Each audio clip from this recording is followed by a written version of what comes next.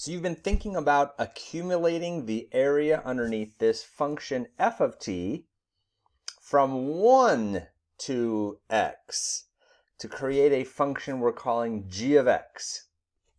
Now, in this video, we're going to use Desmos to actually build little by little that function more precisely than you may have with paper and pencil. Now, as I do this, I want you to be aware of something. This function has as the output, as the vertical axis, the function f of t, and as the input, the function t. But for instructive purposes, we're going to, in our brain, think we're now going to input a variable x and output g of x. So imagine you're going to create this other function g of x and kind of superimpose it on top of this just so that you can see both and that you can be thinking the way you should be thinking about this. So just as a quick reminder, we are going to be creating the function g of x, whose job it is to accumulate and keep track of the area underneath this blue f of t curve between 1 and whatever input you want.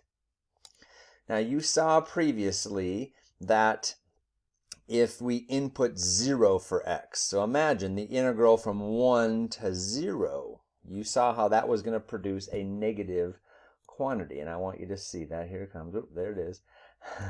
And I think we saw that the area of that rectangle here had an area of 1/2 because it's a 1 by 1 half for the area of the triangle. It's a 1 by 1, and the area of that triangle would therefore be 1/2. And so negative 1/2 because we've flipped the order. Instead of f of b minus f of a, we're doing f of a minus f of b, so we get the negative result. And so as expected, if we input a 0 for x, we're going to output a negative 1/2 for g of x. Now, as we move, so imagine the area, instead of from 1 to 0, we go 1 to 1/2, 1 to 3/4, 1 to, and eventually 1 to 1. The area accumulated between 1 and 1. The integral from 1 to 1 would be 0. And you're going to see that right there. So as expected, the accumulated area between 1 and 1 would now be 0.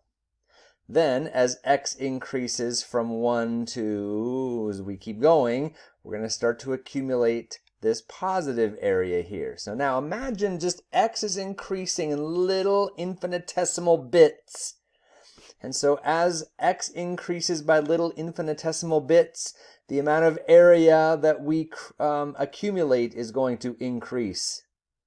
But it's going to increase by less and less and less. Because the function is decreasing, the amount of area we accumulate initially just to the right of 1 compared to the amount of area we accumulate out here is going to be much less. So while we're accumulating positive area, we're going to be accumulating it at a decreasing rate. Do you see that? We're increasing, the function is increasing, we're accumulating more and more area, but we're accumulating it at a lesser and lesser rate until, boom. What's happening at x equals 2 if we input a 2? All right, so the amount of area accumulated from, say, 1 till here, we have this triangle. Then when we get to 2, we have this triangle. So the area of this triangle and the area of this triangle are the same, but as mentioned, when area is on the positive side of the vertical scale, we call that positive area. And when area is on the below that horizontal axis, on the negative side of the vertical scale, we call that area negative. Not in a weird way, just in a directional way. Above is positive, below is negative. And so this triangle here would be thought of as having negative area. This triangle here would be thought of as having positive area. But in terms of the magnitude of those areas, they'd be the same. So the positive and the negative counteract to make 0. Then after that, the accumulation of area is all negative. All this stuff over here is below. It's on the negative side of that vertical scale. We then designate it as negative area. So we're going to be accumulating, as x increases from 2 to 4, we're going to be accumulating more and more and more and more and more and more negative area. Now notice how the concavity changes here though.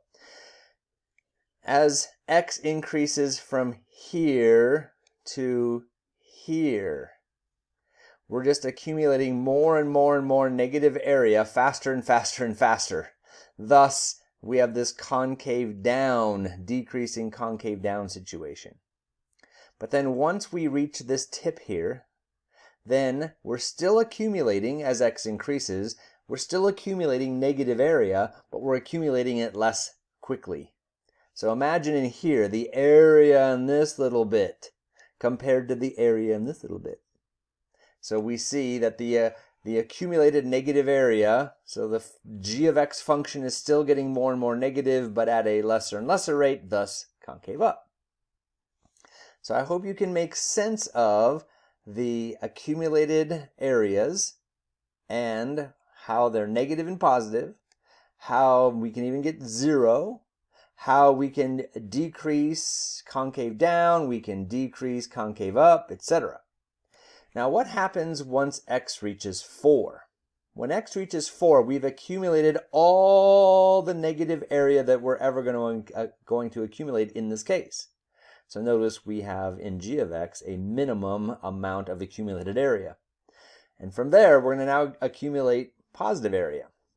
Now it's going to accumulate just a little bit, but then more. Up until this peak here, we're going to accumulate the most positive area we're going to accumulate. Now here's the question. The area on the positive side here, in this triangle, is the area, positively speaking, that we're going to accumulate going to counteract all the negative area we'd accumulated here? I don't think so. It looks to me as though this area is greater than this area.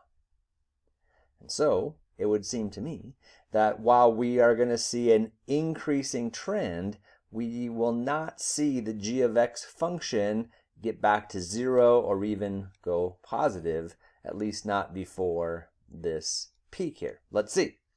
So we see the function increase, and as predicted, right about there, as predicted, we have this increasing, accumulating positive area to this point. Now we're going to continue to increase. We still have positive area, but the amount of area here is greater than here, is greater than here, and in here we're just accumulating little bits of positive area.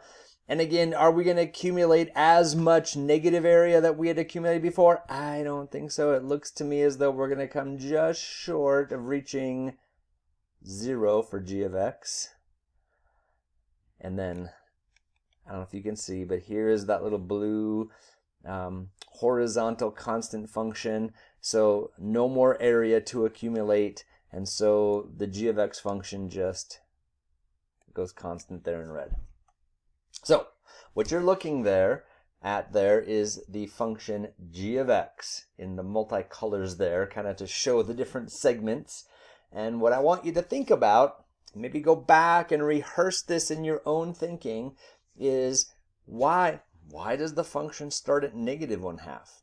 Why does the g of x function increase to 0? Why does it increase at concave up? Why does it increase concave down? Why does the g of x function decrease? Why is it 0 when x equals 2? Why does it decrease concave down and then decrease concave up? Why does it reach a minimum here?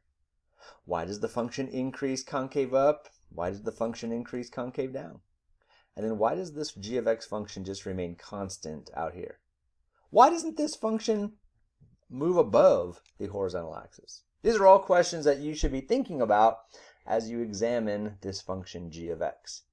But here's the big thing. Your brain has to practice thinking about functions whose job it is to accumulate area underneath another function's curve, the integral function.